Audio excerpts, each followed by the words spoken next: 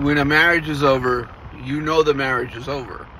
In this case, John Calipari and the Kentucky Wildcats knew that the marriage was over. They knew it was time to move on from each other.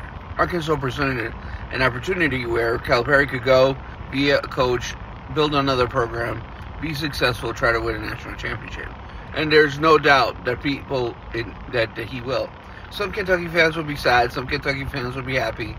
But overall, this was good for college basketball because it presents a new challenge. My only question is, when does Shaheen Holloway enter the picture?